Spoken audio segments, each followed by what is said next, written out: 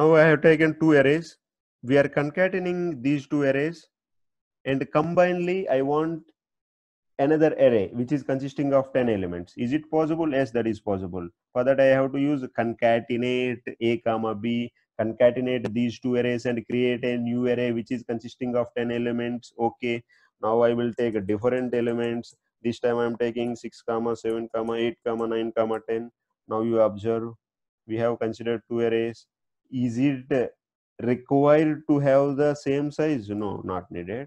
This time I am taking the second array with only 3 elements. It is possible to concatenate. Yes, because we are not performing any element wise addition or multiplication or a division. Simply we are adding the second array elements to the first array. So there is no requirement that the size of first array match with the size of second array. We are concatenating the elements of first array to the second array and we are creating a new array.